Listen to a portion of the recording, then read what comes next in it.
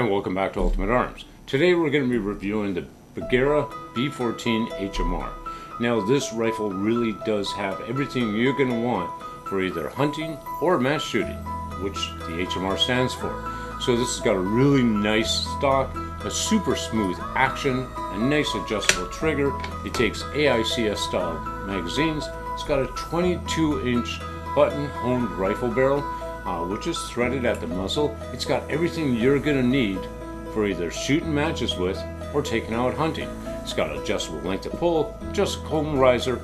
It's got everything, and I do mean everything. So this rifle in the US sells for around $1,050 MSRP or for around $1,600 Canadian. So this one I got here is from a friend of mine, and so far I'm really impressed with it, except for one thing, which I'll talk about shortly after. So the barrel on this rifle is a button rifle honed barrel. So because of that, I would expect some really good accuracy out of this rifle. So let's go out to the range and do some shooting with it. And don't forget to like and subscribe today.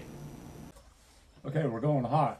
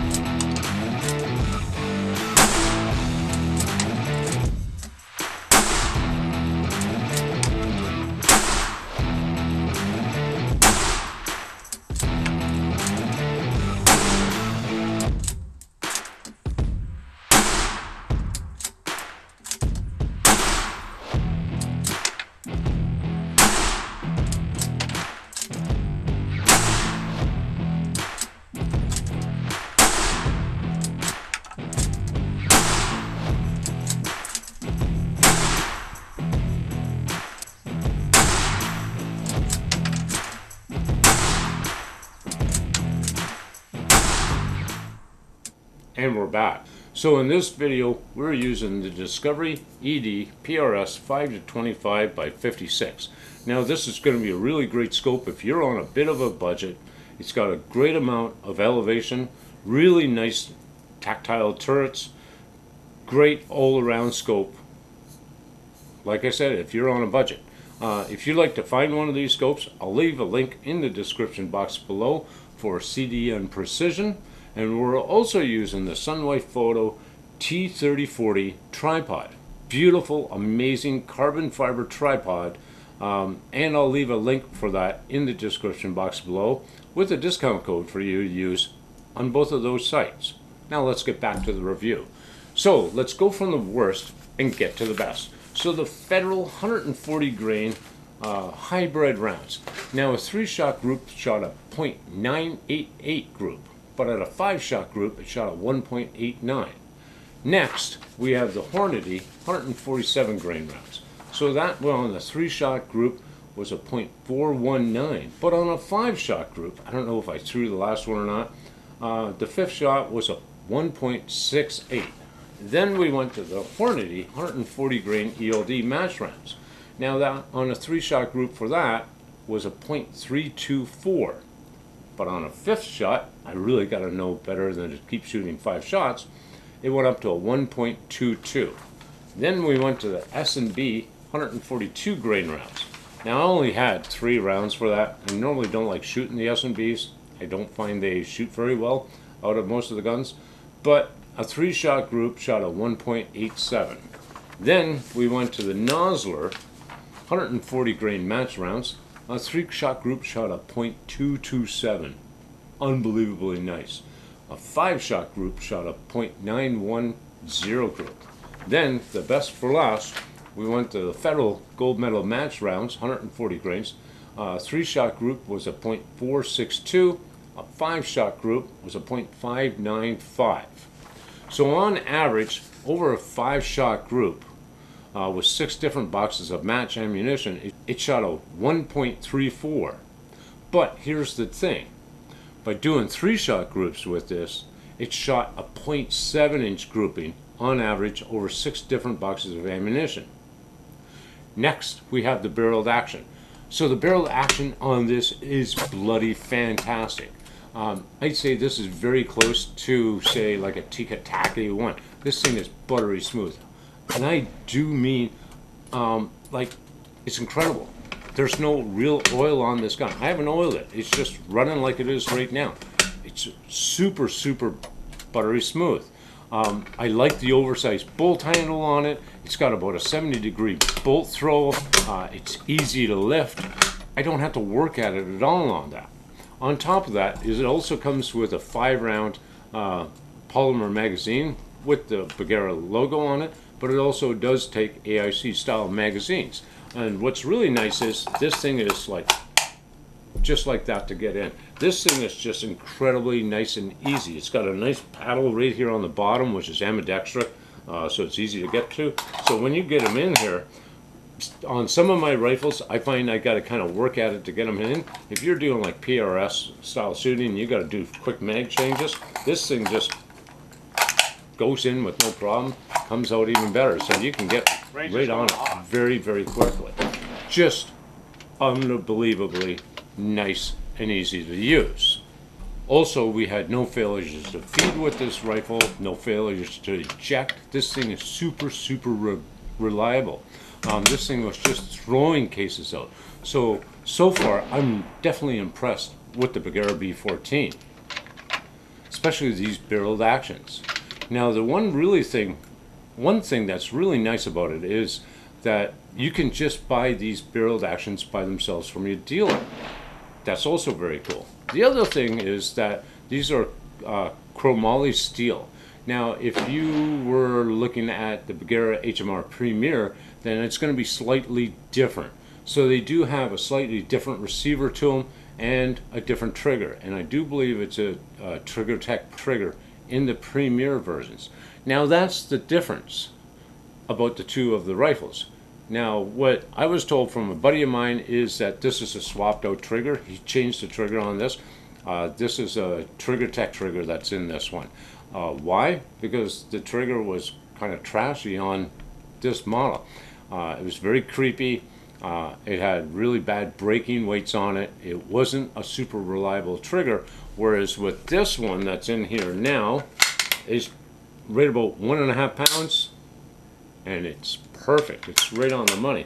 So maybe you might want to be looking at buying the Premier version, because then you're going to get the Trigger Tech primary trigger, and I've already got one on another rifle of mine, and it's like, it's perfect. I love the primary triggers.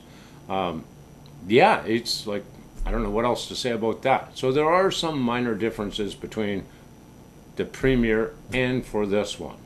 Now, the other thing on this is that this barrel is fully free floated. I can take a piece of paper like this and put it in here, and it goes all the way back to the action. I can just slide it right back out, which is very nice. Now, this stock is really nice. It's got a couple eyelets for sling studs on them. You can take them off. You can put an Arca rail and put a bipod on, or you can just put a bipod on the front end of it this way.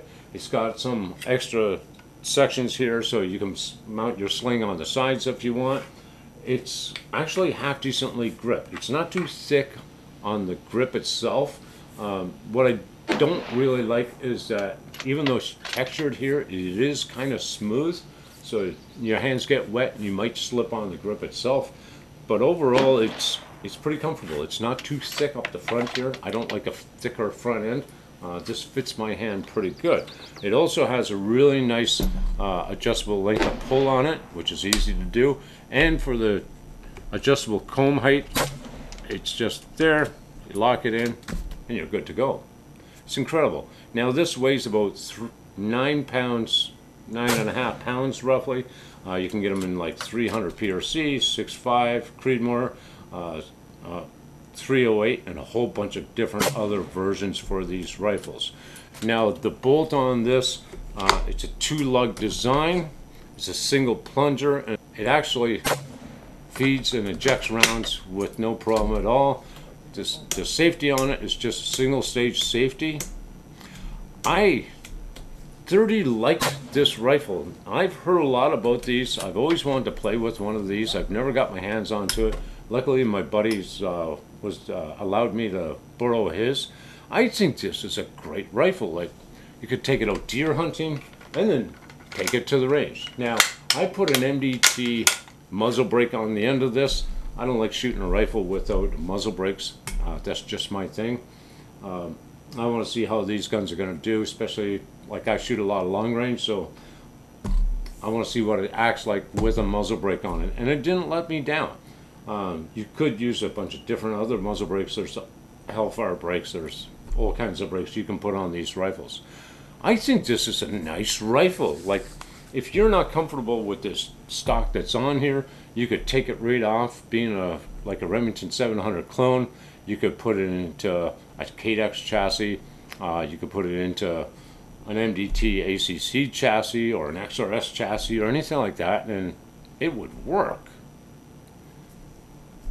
I think this is a great rifle. This was a lot of fun to play with today. Like, I thoroughly enjoyed shooting this gun. I didn't have any problems shooting it at all. I didn't have to fight with the lift on the bolt like some of these rifles that I've gotten. It was just, yeah, it was a pleasure to shoot this rifle. I think if I found the right ammo for it, I think the best ammunition I'd probably shoot through this gun, you know, being factory, would be the Federal Gold Medal Match 140s. This gun likes it. Now, you could reload this thing and fine-tune it even more and make this gun really work like there's no tomorrow for you. I think it's an incredible rifle. It's well worth the money. Now, the warranty on these, it's from what I've read, is it's only a single owner warranty, so if you buy one of these used, you're kind of out of luck. I guess that's the way it is. It also says that they won't cover it if they find out that you've been reloading for these rifles. Normal wear and tear, it's not covered, but if there's an issue with workmanship, or if the gun hasn't worked properly since the day you bought it, then it's going to be covered. So what do I think in the end for this rifle? I think this is well worth the money. Yeah, they're $1,600, but then if you go out and buy a Tikka TAC A1, it's going to cost you more than that.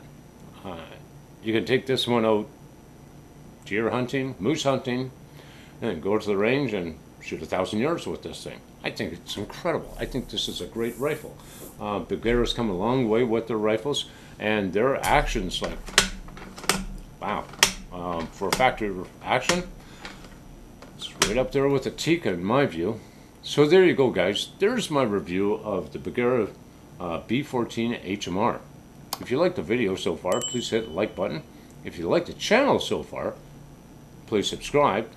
And we'll see you next time at Ultimate Arms. Bye for now.